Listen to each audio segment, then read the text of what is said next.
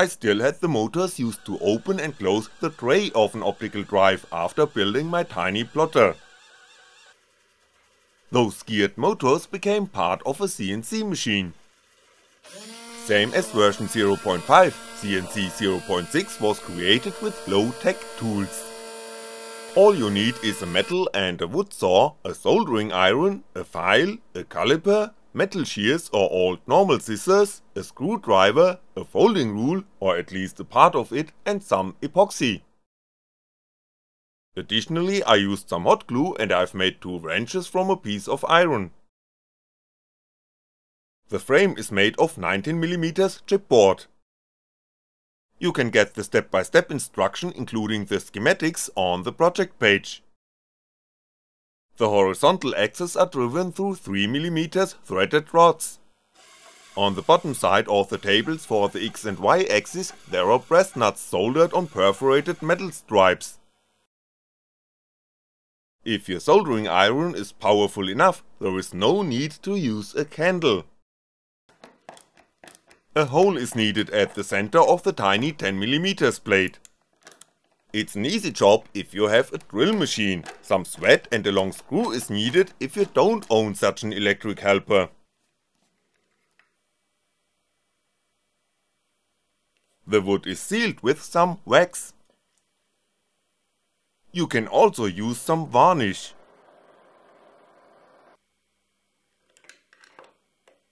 Bend the metal construction with a caliper to make the threaded rod run straight along the blade.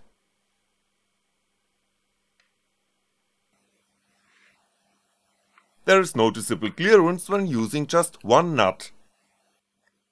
Attach the second metal stripe with the brass nut in such a way that those clearance is reduced. The less clearance, the more friction. The right adjustment is always a compromise between low clearance and not too much friction, remember that the drives are not very strong. A piece of foam is wedged in the mount. That sponge operates as oil reservoir, the threaded rods should always be well greased to reduce friction. You can grease the threaded rods through the tiny hole at the assembled machine. At the other end the threads are guided by pieces of fiberboard. Once more the needed hole can be drilled without a machine. 2 screw terminals keep the threaded rod in place. Some drops of oil keep the friction low. The linkage between the motor and the threaded rod is made of a paper clip and some epoxy. A short piece of a 3mm rod is glued on the gear wheel at the output shaft of the drive. The drive is connected to the threaded rod with another screw terminal. The vertical axis is actuated by a standard servo. The electronics, consisting mainly of an Arduino Uno and a double H bridge, is mounted at the backside of the machine. An old computer power supply feeds the machine with electricity. The H bridges are connected to the 12V line. Since 12V is too high for the motors, the voltage is stepped down to 7V by pulse width modulation. That's just enough power to move the horizontal axis of the CNC machine. The tables slide on the edges of the aluminum bars, causing a relative high friction considering the low power drives. The first items processed by the machine are cut from 3mm plastics. It are discs with a diameter of 37mm. The edges are not perfectly cut, thus you have to smoothen the parts with a file. Those discs will operate as wheels in order to reduce friction along the X and Y movement. Instead of the self-made plastic discs, you can use tiny wheels available in all hardware stores.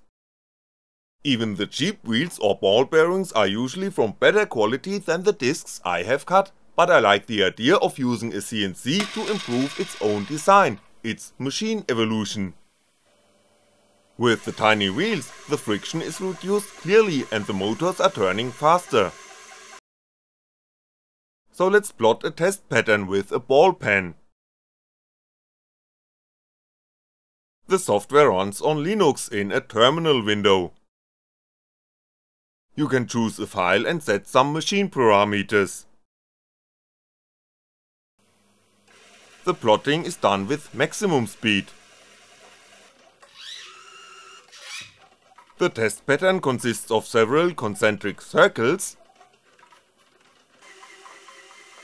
and 4 lines with an angle of 45 degrees between 2 lines.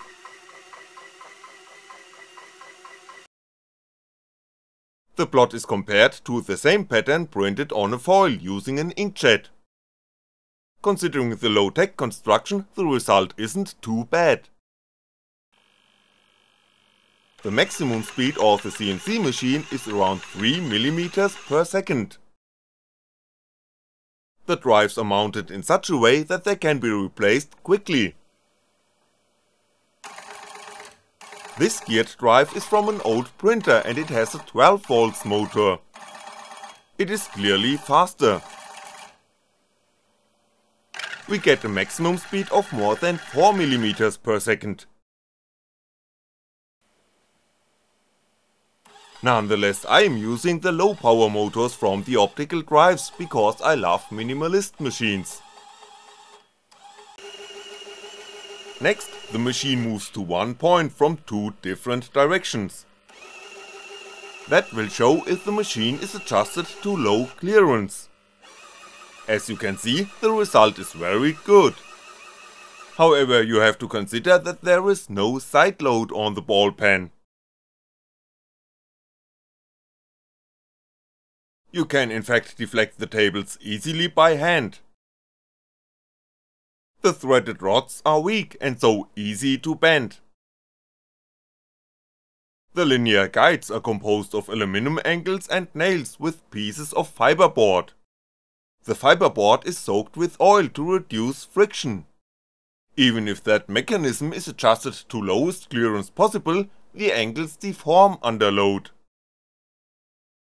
The hinges of the vertical axis are made of 2 stripes of perforated metal, by what there is almost no clearance in horizontal directions. However, you can deflect the pen easily in vertical direction, which doesn't matter that much, since the machine is designed to cut 2-dimensional items. The positioning accuracy along the vertical axis is clearly lower than along the horizontal axis. 10 steps in vertical direction equal a movement of more than 2mm. 10 steps in horizontal direction equal just 0.3mm. The router tilts with movement along the vertical axis, causing oval drill holes in theory.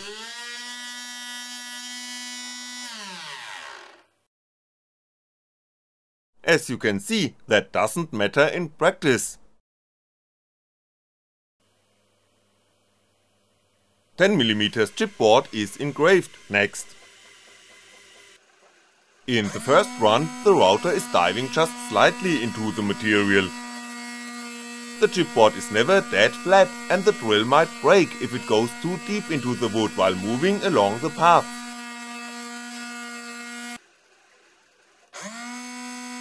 The router is lowered for a second run, by what the drawing lines become clearly visible.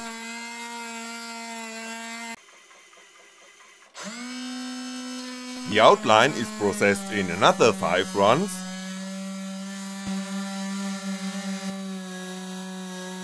until the chipboard is cut along that path.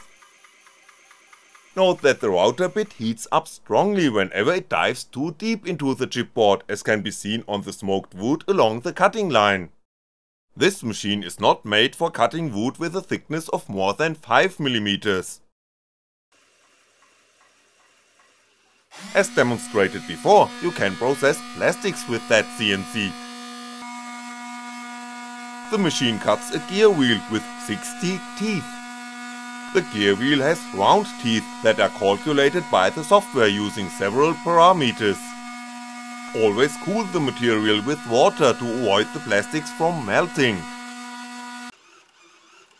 Once more, the material is cut in several steps. Parameters such as feed rate or cutting depth depend on the material to cut and are empirical values. My first attempts in cutting plastics were failures. You have to make your own hands-on experience with the CNC machine, and in doing so, you will scrap more than just one part. The gear wheel is not perfect, but it's good enough to demonstrate the working principle of a transmission. This simple gearbox is not for high speeds or high torque.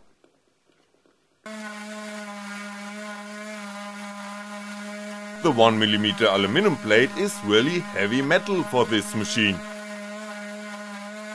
The feed rate is set to a very low value. A high side load is needed to cut the metal, and as demonstrated before, that causes distortion of the threaded rods and the linear guides. That clearance can be reduced by professional wheels or ball bearings instead of the plastic discs I am using, and by stronger threads. There is space for improvement and own ideas. The result is eventually acceptable, but definitely not very good. Before cutting, you should have a close look at your CNC. The left aluminum disc with a diameter of 18mm was cut before, and the right disc after readjusting the machine. 3mm Depron is more easy to process. The machine can cut the material with maximum speed. There is a second layer of waste Depron underneath the material to be processed to avoid the router bit from diving into the wood. You can also melt Depron using a soldering iron with a 1mm copper wire at its tip. That's much more quiet. The heat at the tip depends on the length of the copper wire, and it must be enough to melt the Depron, but no more. Too much heat widens the cutting line and increases the bad smell of evaporating plastics. Depron is a proper material to demonstrate the working principles of a CNC. Besides the fact that it is easy to process, it is very cheap. Finally, I'd like to engrave glass. The router isn't mounted perpendicularly to the cutting plane, but with an inclination. The diamond milling cutter should always be cooled. I am using water with some drops of dish liquid. The result is really good, since there is almost no side load during engraving work.